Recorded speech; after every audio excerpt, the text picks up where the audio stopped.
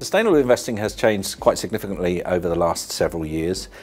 What used to be just simply excluding particular sectors or stocks from your portfolio has evolved into much more sophisticated practices, including positive screening, so really looking for those good companies as examples to invest in. We might actively engage with the management significantly, which is reaping rewards now in terms of how companies are managed from a sustainability perspective. There's the evolution of more impactful investments or some sustainability themed funds. So there's plenty of different ways you can invest your money sustainably, whereas historically it was just about not investing in the bad companies.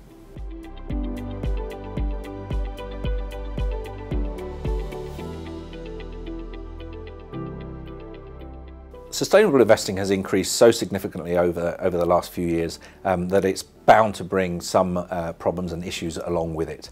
The one that keeps me awake the most at night is the prospect of greenwashing, where perhaps an asset owner or an asset manager or a corporate really starts to make up claims about their ESG credibility that really aren't backed up in fact. That really worries me, because as soon as the underlying investor discovers this sort of thing going on, they may lose faith in the whole investment style, if you like.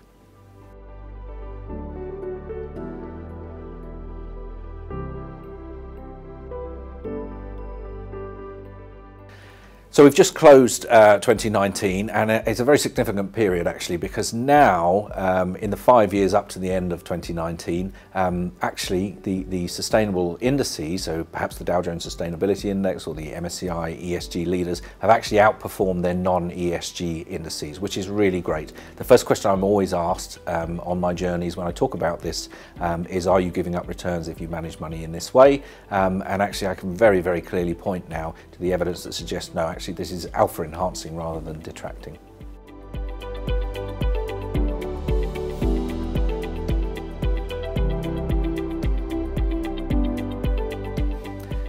So Allianz Global Investors is an active manager, and I strongly believe that's the way to run sustainable investments.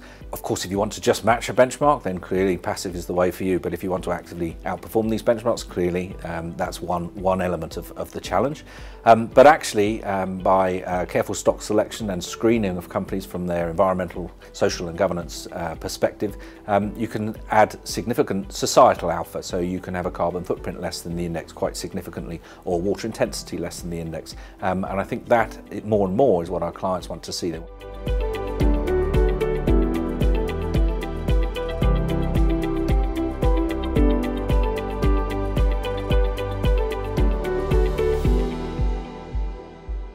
安聯投資。